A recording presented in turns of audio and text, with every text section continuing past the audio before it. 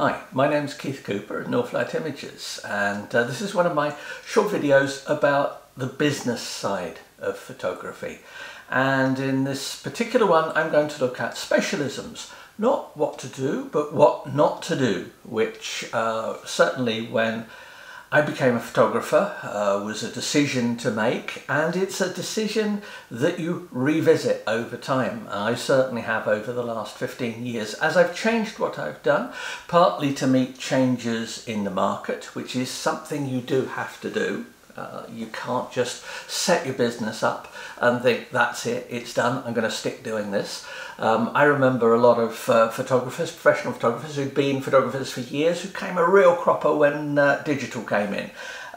They didn't think it was anything more than a bit of a passing phase. They're not doing work anymore, or most of them aren't. Those that are very specialised, and that's a choice of theirs which fits their business, hopefully. When I was looking at things what not to do, it also covered things I did want to do. So I came up with 4 sort of real ways of looking at it. First of all, is there any money in it? Remember, I'm talking about setting up a photography business. Not a hobby. For a hobby, do anything you like, anything you can afford, doesn't really matter. This, for me, was landscape photography. I'd love to sort of travel around taking pictures of landscape. I don't have the strong interest to go and spend months hiking across the middle of nowhere to see things. I prefer comforts too much. I'm not someone who walks vast distances if I can avoid it. All these things would tend to mitigate against being a successful landscape photographer, certainly from a point of view of actually enjoying it and making some money. And somebody said to me, I asked another professional photographer at the time, and we're talking now nearly 20 years ago, about landscape. They said, well, just make sure you've got other stuff to do that will pay the bills. The other thing is, I live in the centre of the UK.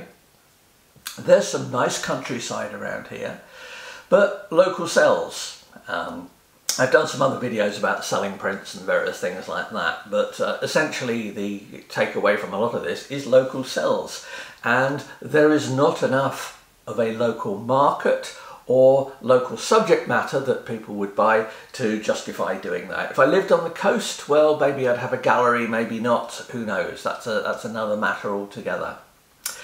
Second aspect of specialism is the skills. Have I the skills to do this? Well, I'm going to say yes, because if I don't have the skills, I can learn them. Now, how you learn various skills is another matter. Personally, I've never been one for workshops and courses. I'm happy to teach workshops and courses, so if anyone's interested, do let me know. I'm happy to teach, but I really don't learn well that way. It's also why I resisted making videos for years, because I don't like learning from videos. Great for fixing some part of my car, learning how to dismantle something, but photography, nope, they just don't do it for me. Fortunately, someone at Canon last year convinced me that other people didn't share this view and that they might find some of my things interesting, particularly on the printers and other stuff like that. But anyway, skills, you can always learn them by whatever way you want. Needn't cost you anything. Thirdly, in this, equipment. Have I got the equipment to do this job?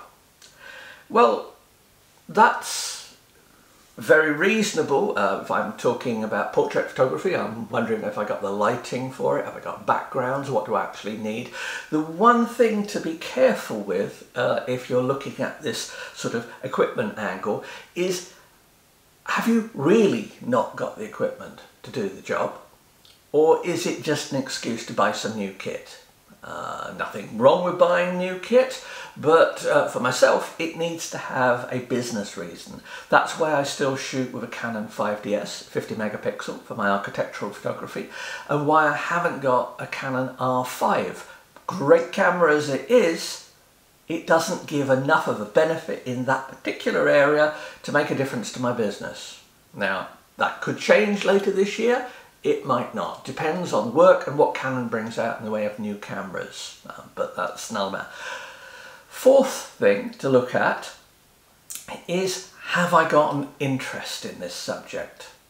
Now, I've said before that professional photography is being able to produce great results when you're not really interested in the subject. To me, that means being able to produce great results when I'm asked to produce pictures of 6 different bits of machinery in a factory. The first 2 bits of machinery, I've got some great photos. By the time it's later in the day and I've got my 6th piece of machinery, I'm thinking this looks very similar to the others, but no, I'm looking to make as good photos of that last bit as I did the first bit of machinery. Now, the interest comes in, actually for myself, being interested in engineering, manufacturing, and things like that, building, construction, design.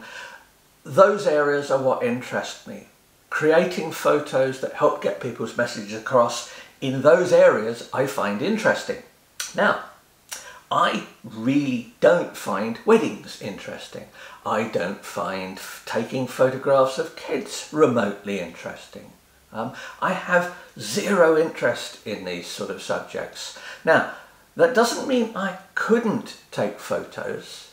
I just have no enthusiasm for it. And if you've got no enthusiasm, it's quickly going to show in your work, because you do need some enthusiasm to be able to carry you through the sort of moments when you think, why am I doing this? Why am I bothering? It's the enthusiasm that helps get you through it. And if I'm at a wedding or something like that, no, it really doesn't interest me. Now, I actually, when I started Northlight, I did a bit of editorial photography, photography at meetings and things like this, and events and bits and pieces. I still do very occasionally, but usually only for clients that I know and that know me, and I'm almost doing it for them as a favour, but I'm charging them for it. They just happen to know, they're happy with me doing a particular bit of work for them. I've almost dropped that from our range of services. Problem is, there's an awful lot of competent photographers out there who can photograph groups of people. And also, when it came down to it, there's only a limited number of times I can get much interest in taking photographs of people handing over giant cheques.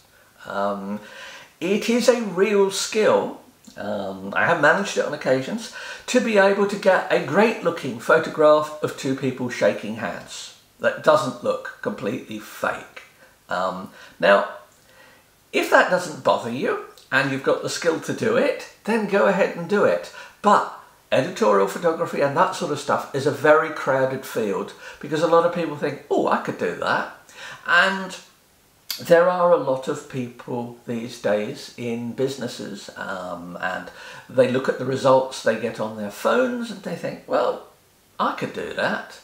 Now, many times they actually could, because it's not their job. They've not got to do it every time. They're not got to do it every day. They're not going to be able to produce consistent results. And they get, as somebody working for the company, you get a bit more latitude in the results.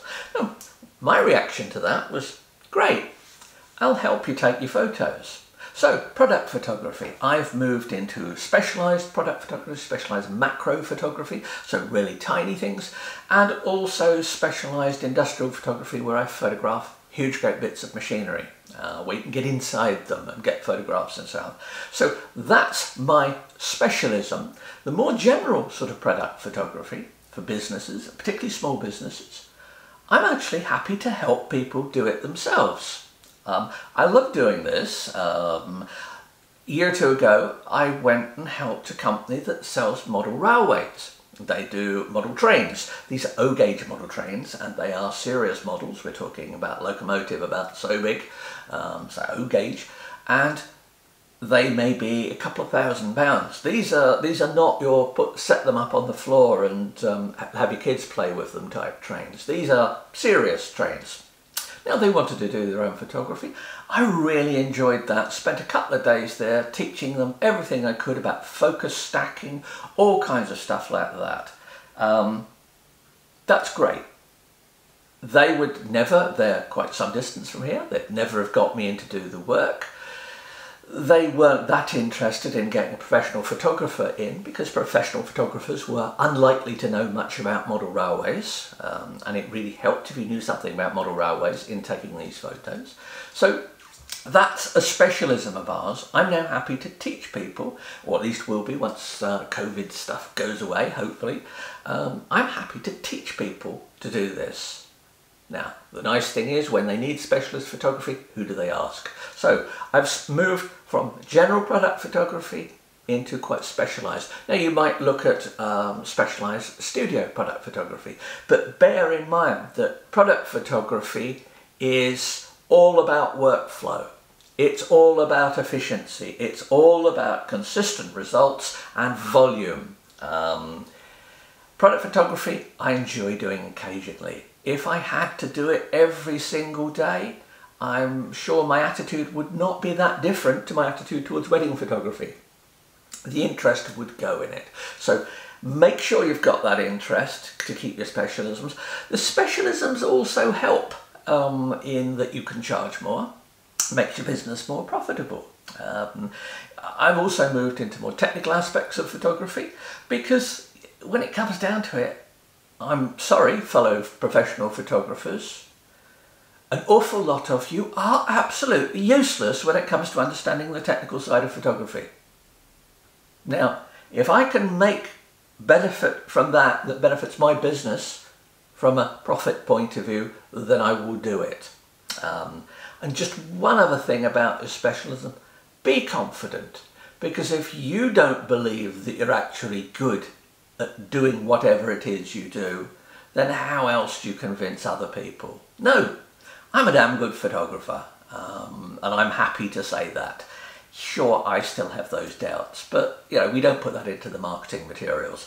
Anyway, I hope these little videos are of use. Please do feel free to ask questions. Please do subscribe to the channel if you're interested, and give me some feedback as to what sorts of things you like, because I'm happy doing them. So thank you very much.